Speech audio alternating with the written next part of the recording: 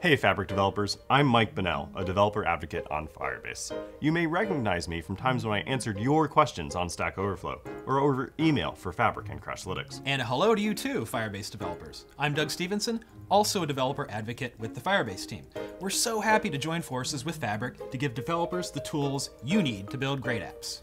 One thing that really excited me when we joined Firebase was to see how aligned we were as a team. Together, we're going to help developers build, improve quality, and grow their apps. We've been working hard to bring the best of Fabric and Firebase together, and one example of that is adding Crashlytics within the Firebase console. And for those of you Firebase developers who are using Firebase Crash Reporting, that's being replaced with Crashlytics going forward.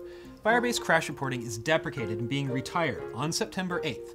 But that's okay, because Crashlytics has so much good stuff in it to help you diagnose problems in your app. One of the features within Firebase Crashlytics is Crash Insights, which provides ways to solve common crashes. We provide additional insight into what could be causing the crash in the first place. You can find Crashlytics in the Firebase console now, along with the original Fabric console. With Firebase, the dashboard may look a little different, but Crashlytics is right there in the left-hand side in the stability section, along with Firebase Test Lab and Performance Monitoring. So Doug, you mentioned Test Lab and Performance Monitoring. What are some interesting ways developers can use those to improve their app stability? Yeah, so with Test Lab, you can test your app on a wide variety of devices before you ship it to your customers. And with Performance Monitoring, you can measure your app's performance from your user's perspective. Both great tools to use along with Crashlytics in order to ensure your app meets a consistently high bar of quality. In conversations with other developers, something I've heard many times is that app teams want to launch a new feature within their app and closely monitor it for stability or any other problems it may cause for their users. Does Firebase have any tools for that? Sure.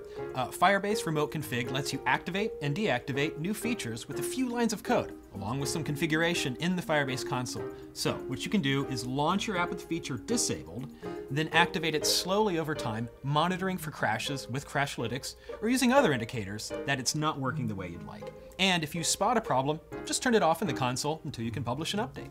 Sounds a lot easier than trying to update and publish a hotfix version of my app. Yeah, and there's a lot there to help you focus on building your app without having to build its infrastructure.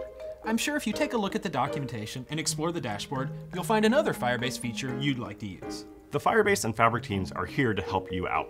If you need help once you're using Firebase, head to the Firebase support portal. In the meantime, all Fabric developers can continue to get help via support@fabric.io. Always remember that you can find the Fabric public roadmap on get.fabric.io. And as usual, you can get more information by clicking the links in the description below.